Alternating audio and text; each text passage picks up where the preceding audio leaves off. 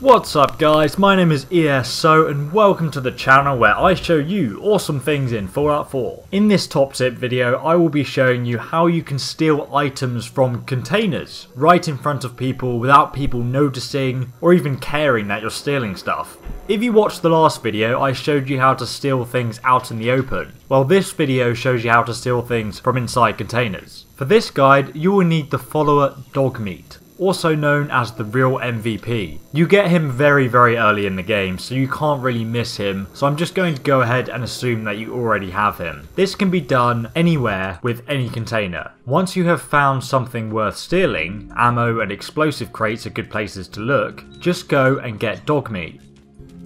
Click command on him and then just go to what you want to steal.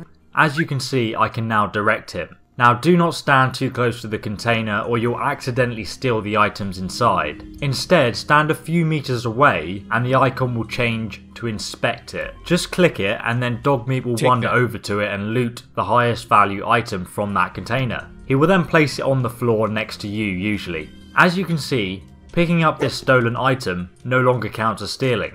You can do this absolutely anywhere.